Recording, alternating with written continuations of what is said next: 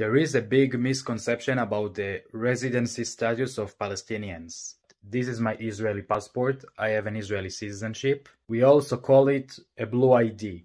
More than 9.5 million people have Israeli citizenship, and about 20% of them are Arabs.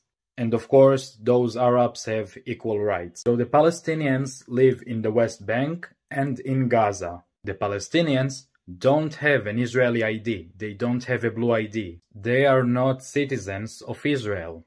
Instead, they are under the Palestinian Authority rule. So the Palestinian Authority issues their IDs. They are called green IDs. You can't have both IDs. You can have an Israeli citizenship or a green ID.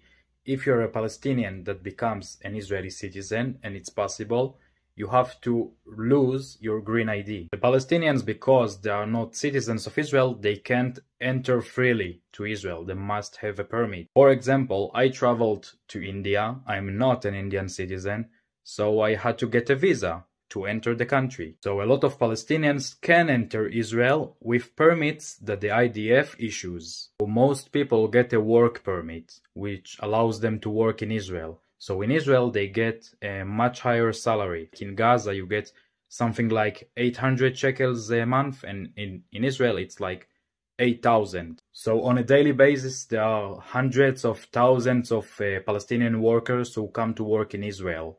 And there are also like other kinds of permits, like medical treatment, Christian holidays, Muslim holidays, a wedding. The IDF just runs a background check. And if you have like criminal records or anything like that, you can't have a permit.